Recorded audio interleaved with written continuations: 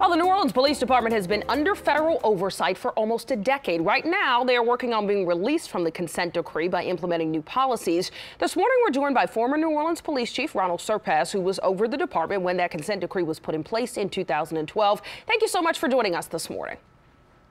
Good morning. Thank you for calling. Yeah, let's start all the way from the beginning of this. Why the consent decree was put into place in the first place? It was desperately needed. People had lost complete confidence in the police department after Katrina, and it's important to note the police department had been given an all green lit sign of approval by the federal government in 2004 for a consent decree investigation where the NOPD and the federal government agreed on changes. So between 2005 and 2010, the department went out of being constitutionally expected to perform to unconstitutionally expected. Secondly, consent decrees provide a tremendous amount of funding that sometimes cities can't provide, won't provide, or fail to provide. So in our case, in 2010, we needed the consent decree to do a couple of simple things. We needed to regain the faith and confidence of the people of the city. We needed to regain the faith and confidence of the officers that they could perform and perform well. And we needed the help of a federal judge to ensure that when we needed training money, promotion money, equipment money, money for investigations, money for the cost that it takes to make a department better, the judge could order the city to do so. And here we are today, 10 years later, still struggling with recruitment and retention, which has been an abysmal failure since 2011. Remains to be seen what's going to happen today. Yeah, you talked about some of the positives there of a department being under a federal consent decree, getting resources that the department otherwise wouldn't get. What were some of the downsides? Some of the downsides was just the execution and messaging, right? You're going to make some significant changes in policies related to training, promotion, accountability. And it takes a while to message those things. And I think by the time we left, the consent decree was in effect for about 18 months, and we were making some headway. I think Chief Harrison made some headway, and I think Chief Ferguson made some headway.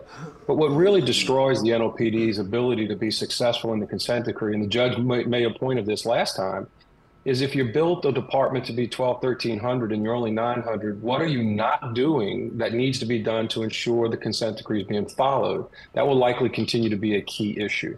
Interesting. So, of course, yes, Mayor Cantrell has petitioned for the consent decree to end. There are some police reformers who say they want to see it continue. In your opinion, is it time for the NOPD to be released from the consent decree? No, absolutely not. You cannot perform the functions outlined in the consent decree with a department that's about a third understaffed of what you said you needed to be 1,200 people.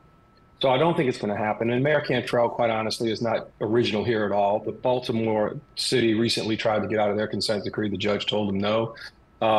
This is just not going to be done because of a political will or a concern about the optics of a consent decree.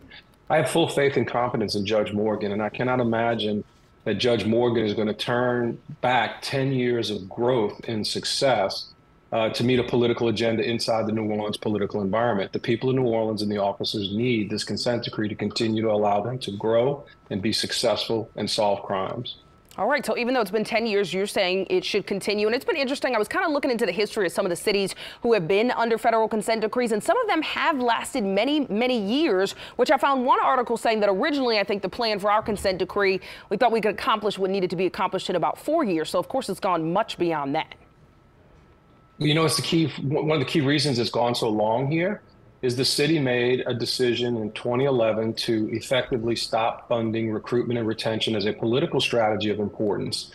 Let them tell you about the money they put in the budget. That's meaningless. It was the political strategy for the last 11 years to defund the police department. And I don't mean that in the political common day sense of the word defund. What it meant was they were going to shrink the size of the footprint. Mayor Landry did it. We disagreed. Other things we agreed on.